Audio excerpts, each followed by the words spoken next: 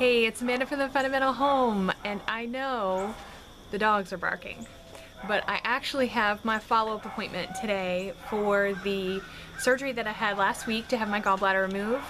So I have to film now because otherwise I'm gonna be gone, and it's a long trip. I'm going to Charlotte, North Carolina, and it's rather far from my house. So if you've watched the news, you know it's been a challenging time in Charlotte. So I'd appreciate the prayers, number one for the travel, number two for the doctor's appointment, and number three just safety in terms of everything that's going on there while we travel. But today is Friday, and it's fundamentally Frugal Friday, and I am here kind of combining yesterday's video with today's video. I told you yesterday I was going to do crochet, show you what I've been doing while I've been sick. And today, for my tip, I want to show you how you can crochet and do it inexpensively, because I think a lot of times we have these hobbies. The most expensive thing that you can do is get a hobby. That's the most expensive thing that you can do. Doesn't matter what your hobby is. If you are going to do anything seriously, it's going to be expensive.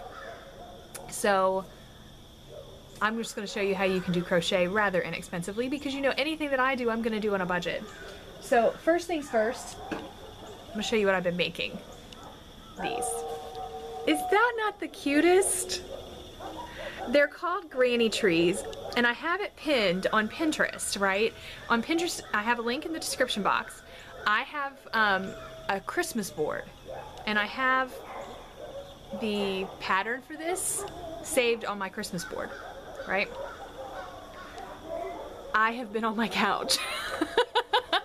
I have made so many of these. It's crazy. I don't even know. I've been going crazy with them. Why did I decide to make these? Well, I'll tell you why. Because I had this yarn. This yarn right here, it came from Holly Bee Yarns. And it says right here that it's 50 grams of Kelly green, this bright green, which I think this is the prettiest green. I mean, it's just so pretty. It's so bright. And I went on Pinterest, like I said, and I knew I had this green, and I thought, what can I make? And I thought I could make some Christmas ornaments, and because this is perfect for like a Christmas tree or a wreath. And I found some crochet patterns off of Pinterest, right? The thing is I couldn't sit at my computer and do it from my computer because I really needed to lay on the couch, so I actually wrote down the pattern. And then I went ahead and crocheted it. Of course, now I've done it a million times, so I pretty much just know how to do it, and I could just do it, right? So here's what I'm saying. I got all of this yarn, even though it's really nice yarn. I haven't even looked it up. I have no idea how much it costs. I got this yarn at the thrift store. I got like probably 10 balls of this for $1.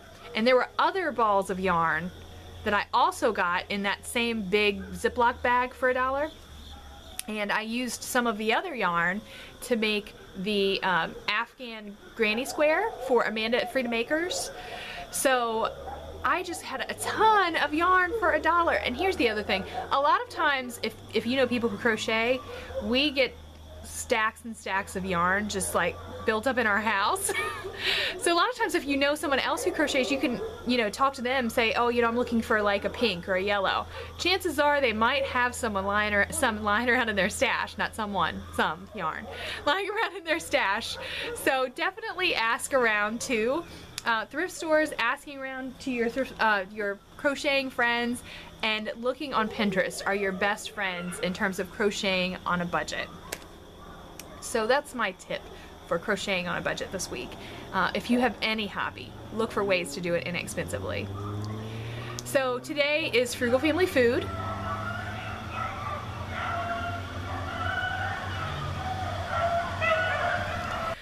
Alright, so you thought the dogs were already loud. The guy who comes and feeds them showed up. And then they got super loud. So I had to come in the house and finish filming because, like I said, it has to be done right now because I just have to go to my doctor's appointment. But anyway, what I wanted to tell you about Frugal Family Food today is that it's Wanda from Deep South Homestead. Now, remember, this is our September harvest, hashtag September harvest is so hard to say, month, and everybody who's doing Frugal Family Food this month is doing things that they've actually raised, things that they've raised in their gardens. Wanda and Danny at Deep South Homestead are pros. Like they have been doing this for years. They are the grandparents of all of these YouTubers, and not literal grandparents, they're the YouTube grandparents. We all love them, and they're just wonderful people, and they know everything there is to know about everything. I could homeschool with Danny and Wanda's channel and would feel like my children had a solid education. Like, I want to sit and I wish I just had time to just sit and like take notes on every single thing that Danny and Wanda know how to do.